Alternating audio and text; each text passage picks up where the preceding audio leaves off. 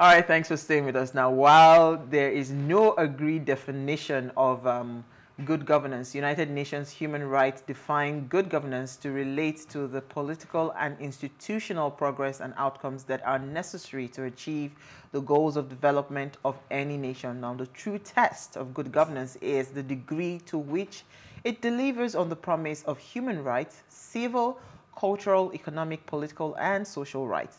Now, it is only natural to look to the youth, especially, who are the ones demanding, and upholding good governance. However, older members of the nation are known to bring wisdom, calm, dependability, and unconditional love that frame the views of the broader society and shape the future of young generations. So today we're asking, what is the responsibility of the older generation, right, in ensuring that good governance truly, is established, especially in our continent, African continent? Now, please, let's hear what you have to say. Remember, you can join the conversation. Send us an SMS or WhatsApp to 081-803-4663. You can also tweet at us at WakeShowAfrica1 with the hashtag WakeShow. So I'll bring in our guest in a minute. Diola, I just want to hear your thoughts. What do you think that the older generation can do? I feel personally that they have failed us. Yeah, because again, I remember sitting with my grandpa before, at least I was privileged to meet one of my grandparents before he passed. He would always complain. He used to be a staff of, was it Nitel a lot? He would always complain, government, wala, and all of that. And I feel like, that this kind of feeling of there's nothing we can do, docility and all of that, I feel they were the ones that planted that docility in us, So I think it is the rebellion that we now carried along that is not making this new generation, they have gone haywire. Like their own is that if you come for me, I draw your blood, So like I feel like if anything needs to be remedied, it will still have to go back to the older generation. Trust me, it's not all these young people that we are seeing. Absolutely. It is when they say, come, this one we've overdone it. Let us step back. That's when I think we can make any headway. But what do you think? Okay, so I think that mentoring, number one, I mean, that's at the core of, getting the younger generation to do better. They come with experience. It's easy for them to say, okay, you know what, we've done it this way. This was the process and all that. It didn't work. Continue. There is that. There is also role modeling. Of course, now it's a case of do what I say, not what I do. Again, like the young people, it is about why you're not acting what you are saying. Practice what you preach, So you can't be saying something and then be doing something else, Again, it sends the wrong signal. Then there's conflict resolution. Now, at the older generation, are they truly managing conflicts? So you have situations where even in private sectors, public sectors, and wherever, where issues happen, are they really mediating in order to ensure that they are resolving conflicts amicably, where everybody becomes a winner? Because the true test of conflict resolution. Can we really have everyone as winners? Yes. Is it possible? In some ways. In some ways. I think it's possible. Let me hear, Norma, your thoughts. Then I'll bring in our guest. Quickly, Norma. Go ahead. Jola just took the words out of my mouth. Of course, I can't overemphasize the role that mentorship has to play. But more importantly, the fact that we need more exemplary leadership. Over the years, I think that's where the young generation have struggled, where a lot of what they've seen have not been exemplary. It's not something that they want to emulate, and they are fighting against it because like you said, the young generation have felt that this generation has let them down completely in terms of being being in charge, being in control, helping them, to guide them, to see the prospects and to be able to harness their own potentials. They have more of stifled every opportunity that the young ones have to be able to bring value to the table. So the younger generation have actually felt let down in terms of advice, being that advisory role, so to speak. We don't have leaders that have shown high levels of wisdom and knowledge, even in management of conflict. And the situations that we have currently in Nigeria could be better, could have been better if we had leaders that better manage situations. But there's a lot to process with the older generation and their role in helping the younger generation understand the process, that there is a process, and the role that they are supposed to take on, how responsibility is also part of it. So there's a whole lot to unpack when it comes to governance and the older generation versus the younger generation. And I'm glad that Gbolahan is in the house to bring more light on that. Absolutely, absolutely. On that note, Gbolahan Olojede is a consummate finance professional who has spent the best of the last 30 years. You see, he's a veteran. He's the older generation that we're waiting for. In corporate Nigeria, his industry exposure cuts across professional services, investment banking, and advisory services. You see, the words are just aligning. So corporate banking, print media, education, healthcare, oil and gas, and telecom. He's passionate about issues of leadership and good governance. And of course, he has joined us live in studio, looking dapper as always. Thank you so much for joining us this evening. Yeah, thanks for having me. I saw you smiling. You were laughing. At some point, you were nodding. I said, okay, you are the older generation we've been waiting for. I mean, like, this conversation, you know, it's us trying to look at things in a different light. Up until 2023, February 25th, I really felt that, okay, if anything must change, the youth must step up to the plate and make the change happen. Everybody carry load, carry, what's it called, PVC and all of that. We did all the drama and everything. Today, they're in tribunal. They say they are debating, they've kicked out televising, whatever. We're keeping all of those things aside. There's a problem. Correct. Especially in the African continent. And this is not really unique to Nigeria. Yeah. Right? We're having issues around good governance. And it seems like, you know, the narrative before was the youth and all of that. But, you know, we are trying to step back on ways to say, no, I think if any problem can be solved, it is to trace it back to where it started in the first place. So anybody we cite with grey hair like Gbolahan, we are tracing the problem back to you. But hey, that's just on a lighter note. Really, when we talk about good governance and the responsibility of the older generation, where do we start from?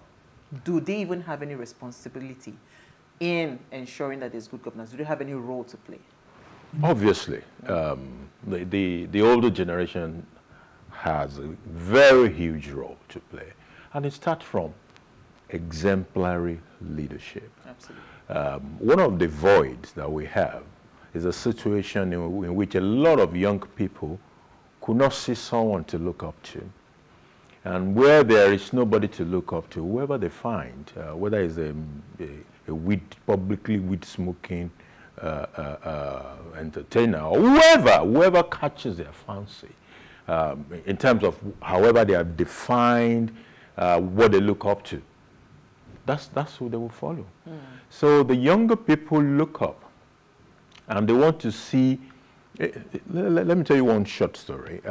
My son, I took him for exam, primary school exam some years ago at school.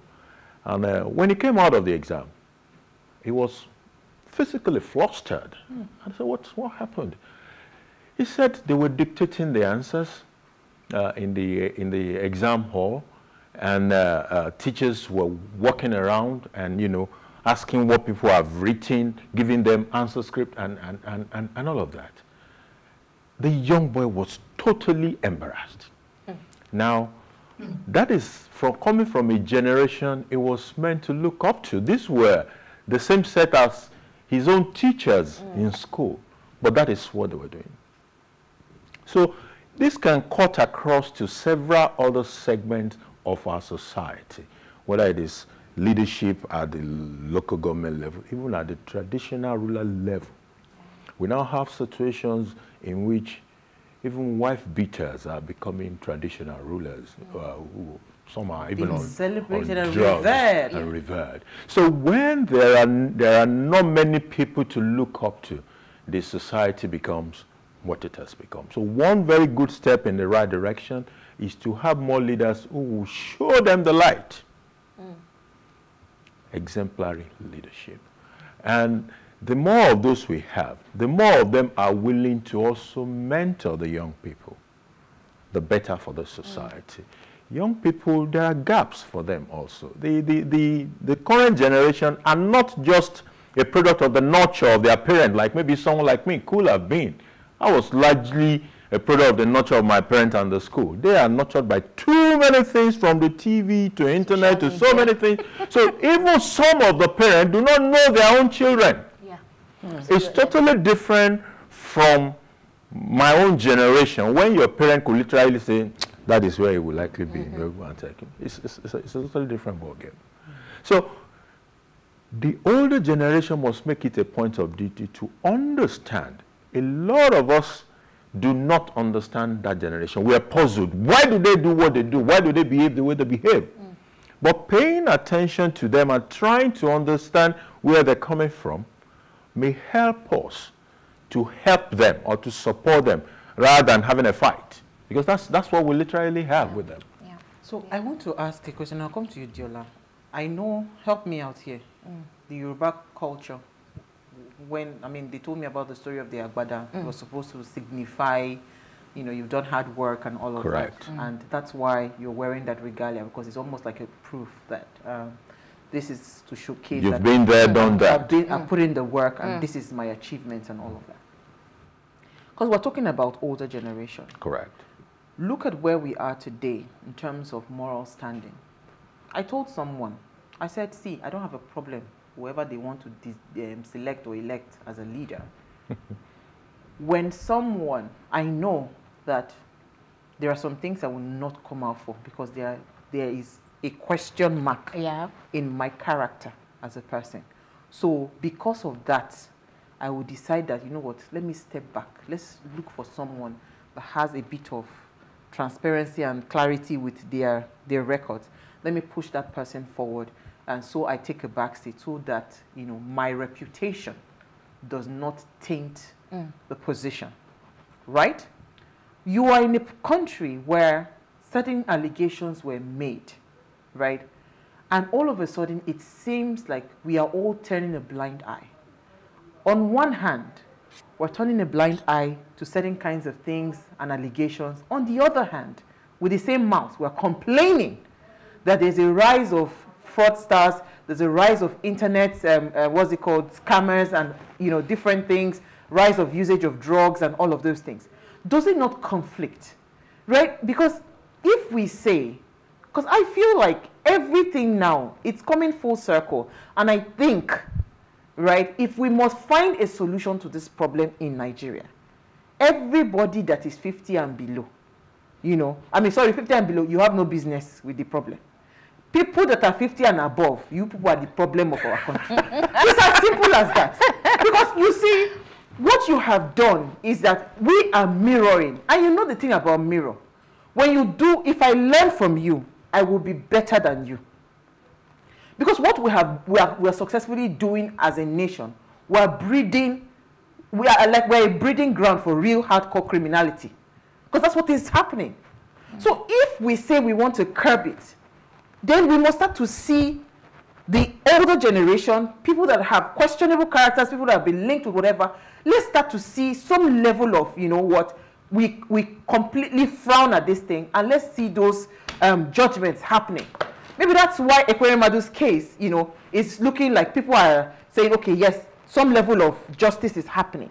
But if we do not see that, right, and this is not us trying to now fight, it is the older generation themselves saying that, no, this one, oh, my hands are not clean. Let me step back. Because if I go there, I'm telling people that it is okay to do crime and you will still be celebrated. I don't know if you get where I'm going. I know what you're saying. You have divided the society in a way different from how I would have divided it. You divided it by age. Age, yeah. But I don't think age exactly is the problem. So what's the problem? You see, an analogy is when you take the northern Nigeria and people say, oh, they don't want to go to school. We have to have the Western education is a taboo or something in some part. But when you look closely, what you find is not this homogeneous environment where people did not want to go to school. No, it is actually an elite versus an elite and political class versus the rest of the people. Sure. So while the children of the elite and political class in that part will go to the best of schools in Nigeria and proceed abroad and come back to take all the roles, it is being presented as if those the children of the commoners don't like to go to school. I was discussing with a friend of mine about school in certain part of the north. He said the impression that people don't want to go to school is largely wrong. In some instances, there are even no schools to go to. Absolutely. And nobody is talking about those parts. So the problem with Nigeria, we tend to look at leadership and separate public sector and private sector. There's even a tendency to think that it is government that is corrupt. But in the real sense, without the private sector, the corruption of government will be limited. How do you carry out the money?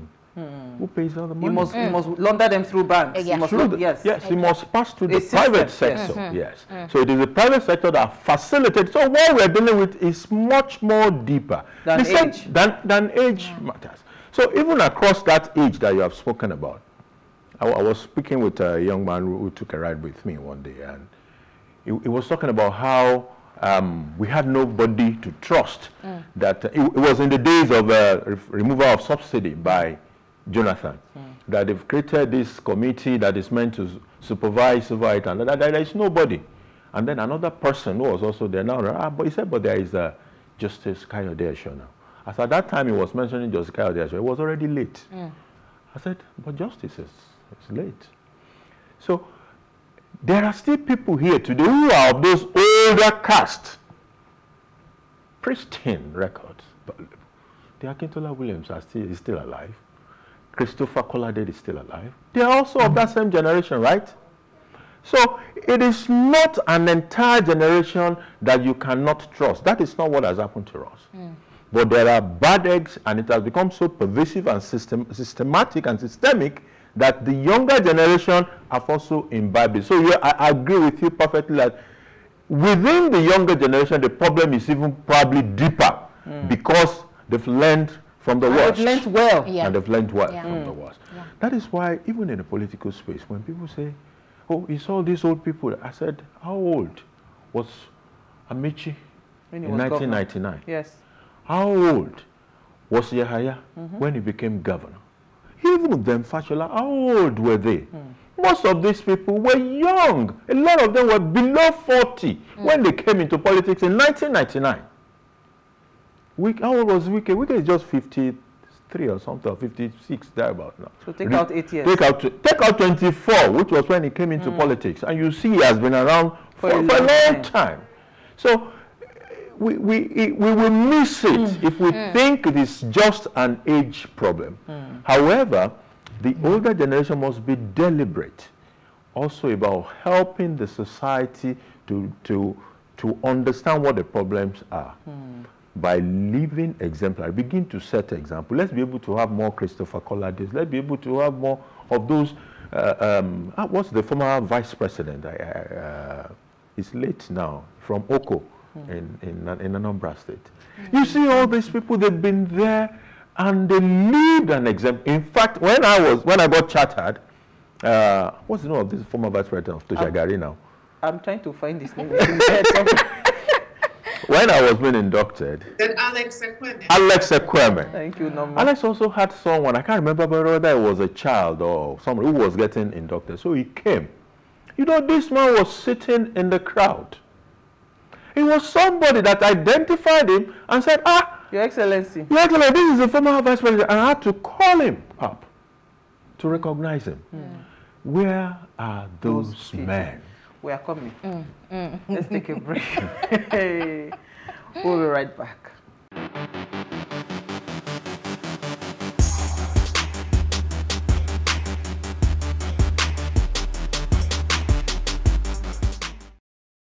All right, thanks for staying with us. Now, if you just tuned in, we're discussing the topic good governance and the responsibilities of the older generation, and we have with us Gbolahan Olojede. Now, remember, you can join the conversation. Send us an SMS or WhatsApp to 081-803-84663. You can also tweet at us at WayShowAfrica1 with the hashtag Wayshow. So before we went on the break, you were saying, where are those people? Well, we are actually searching for them, but Jola, you have to search for them. Okay, so again, for me, I think we need to go back to asking ourselves, who are we? We have an identity problem.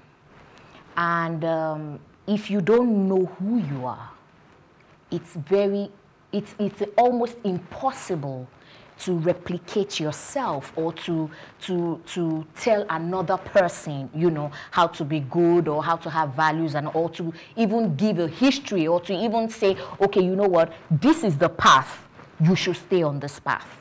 Now, and if you, sorry to cut, if you don't know who you are, you would also fall for anything. Exactly, exactly. So now, I am looking back to the age of my father's. Okay, he was in his late 70s before he passed just recently.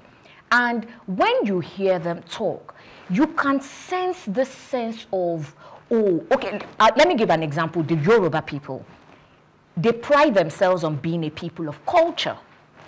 And you would imagine that, or you would think that to a very large extent, that culture should drive their daily living.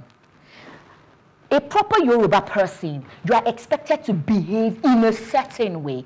At the root of all that is, don't do what would shame your parents. Proud of you. Do you understand? But you come back now, and then you are asking yourselves, I mean, at what point, if people of 50-something, 60-something, it's almost as if they have forgotten this basic rule, whether from the north or from the south or from the east. We all have fundamental cultures that should drive our daily living. Again, it goes back to identity, whether they don't say it enough or whether we just feel, okay, you know what, we have evolved to the point where that is not necessary anymore. You want to speak to that? You know. You see, the problem with identity is a very serious matter. As a matter of fact, it's also part of the regrets we will have over time with the current Jackpot syndrome. A lot of people have lost interest. We've had situations where we read news about people tearing their passports. There is a belief that when you go out there, all the opportunity, you become a citizen today in the UK, you can contest election and probably can win. But you see, I've been around enough to see people who have lived a part of their life in Nigeria and then went abroad. Their mind never left Nigeria. If you were born out there and you've never experienced, there's no part of you. It's a different thing. As a matter of fact, most of the news about Nigeria that I get every day is from my friends who are abroad. And I'm asking myself, you are the way you are abroad. I thought she'd be their matter that is the primary to you. But no, they listen because they still hope and wish for this country to work. So, but if people don't even have an identity, if they can't, they have no root to hold on to, they will easily get blown away by anything. And it is not good for us as a country. The way India has been able to manage its own situation, in which a lot of people left India around the same time, and today, they not only have planted themselves firmly in many parts of the world, they also returning back. Well, I think India did a major role in bringing those things to happen. I mean, bringing the people back. Can we also do the same? We that's what we must ask.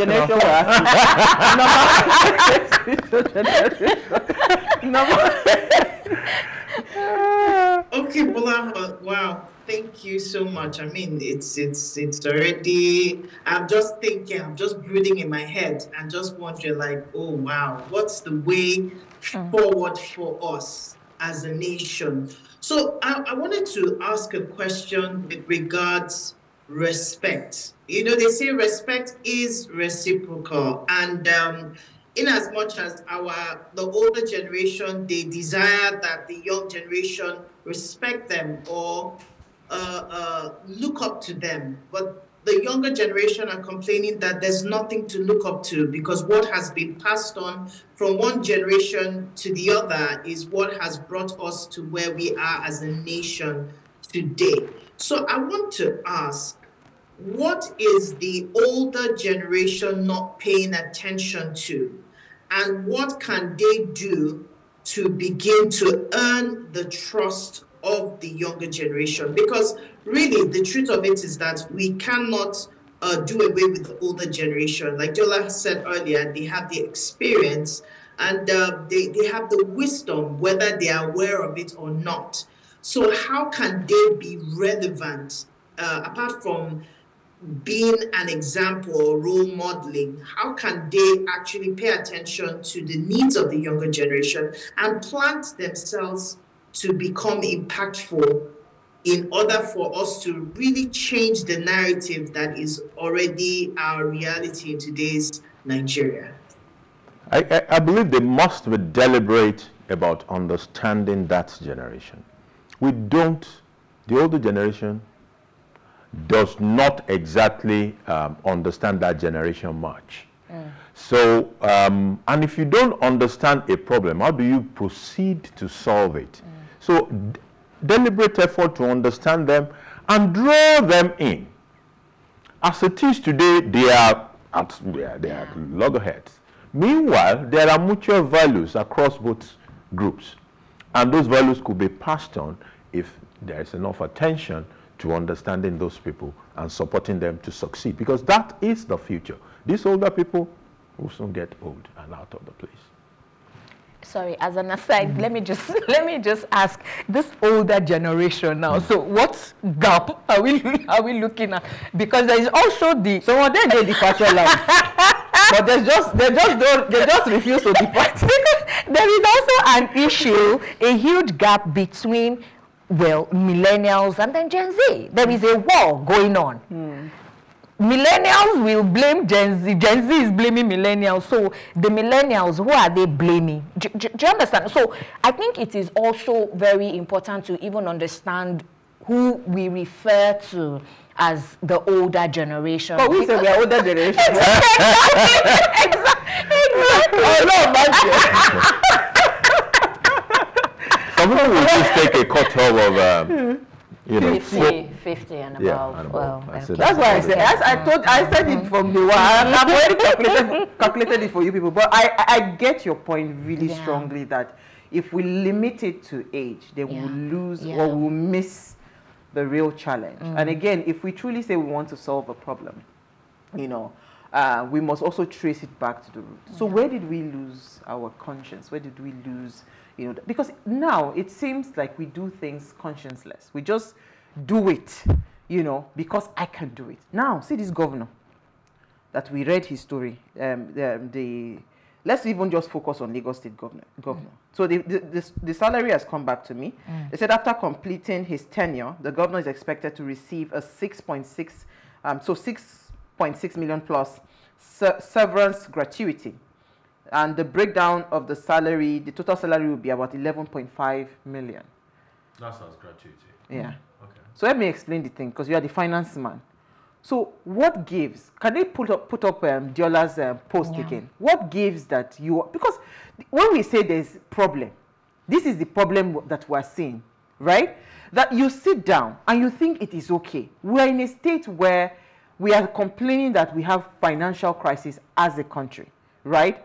And somebody sits down and sits on this kind of bill, right? They say it has passed second hearing. Yeah. If it's not signed before May 29th, they will go and start all over again. So what they've been doing to us is that they'll just lead us. May 29th, they don't sign it, they will take it back again.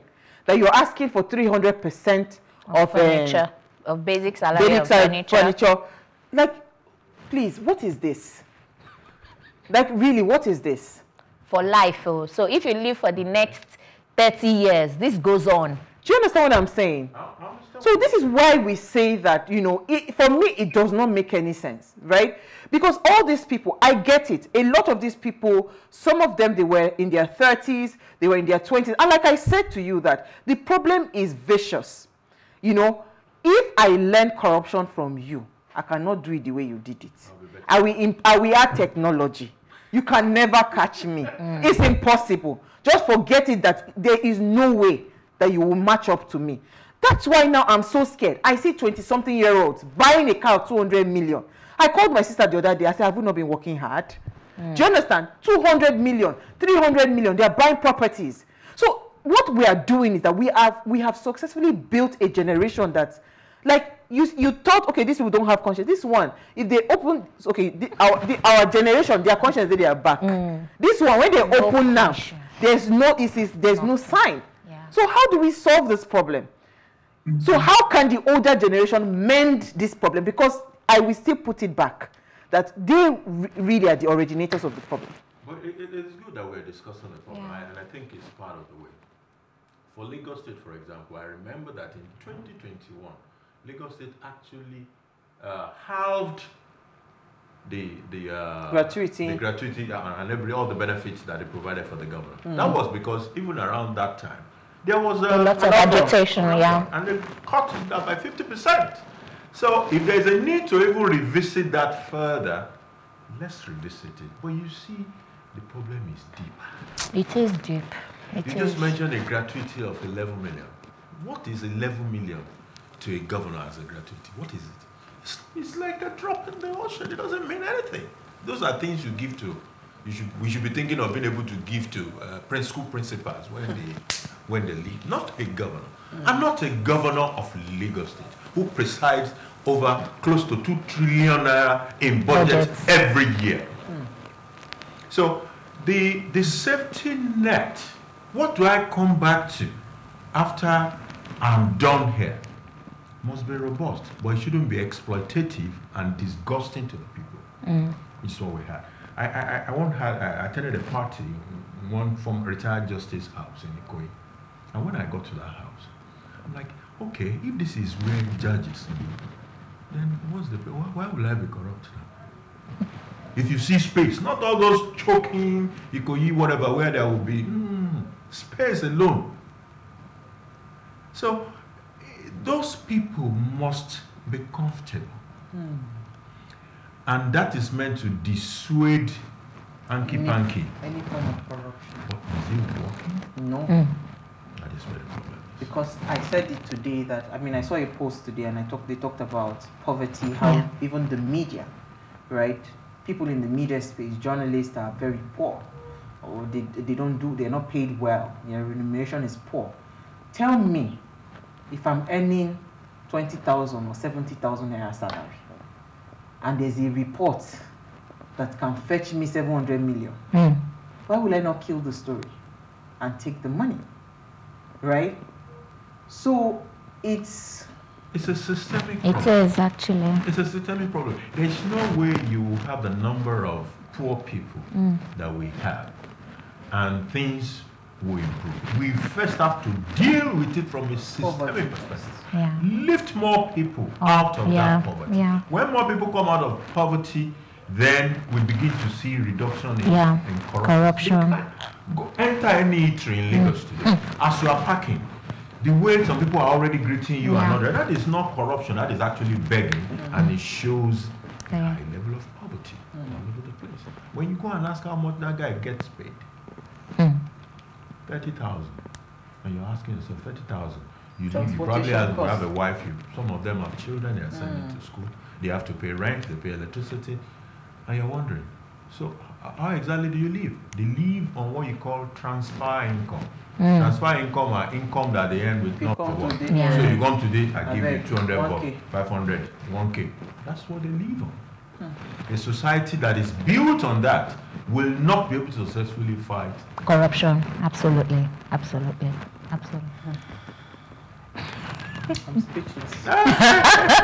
It's an ongoing conversation, I think. I mean, actually. yeah. And Sad. and I think at our very basic levels, there are just some things that, you know, we must do. I always say that every opportunity you find yourselves, you must do right before you earn the right to be able to say to another person that Right.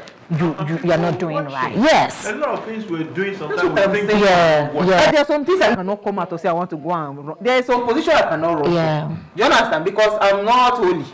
So let me step. I'm saying that can we prick the conscience of the older generation now?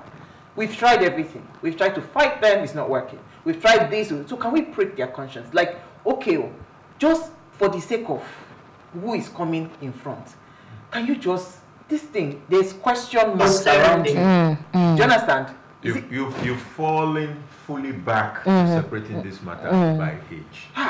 You see, I'm not within that older generation you are talking about, are people who are complaining Bitterly as well. Yeah. about some elites that they can, political class that they see in front. They are in the same shoes as those younger people Absolutely. who are also complaining. That is the reality. Okay, so can we prick the conscience of our people in leadership? Yes, let's continue to prick the conscience of people in leadership to live exemplary lives. And we can begin to turn things around and rebuild this nation block by block. These are the people who are looking up to. Yeah. And if they are not living up to the whatever, the society will not heal. Well, thank you very much. We're going to bring you. Yeah, absolutely. By that time, I'll have your definition of what. But thank you. Had an amazing conversation. Yeah, I really feel pained, but hey, Yeah. we will leave. It is what it is. We'll get better. Absolutely. Thank you so much, Diola. Thank you, Norma. Now, before we go and show you follow us across all our social media handles, let me apologize. It's because of me that we're not taking messages today. I will try to read it tomorrow. I'm sorry. Follow us across all our social media handles at Wayshow Africa. You can interact with us further, drop a comment. Most importantly, follow all our engagements on social media, like, share, and invite your families and friends to watch and follow the conversation. Now, if you missed our quote, here it is again. Each generation imagines itself to be more intelligent than the one that went before it and wiser than the one that comes after it. It's this way. We'll see you guys tomorrow at 8 p.m. to bring another great conversation to your screen. Enjoy.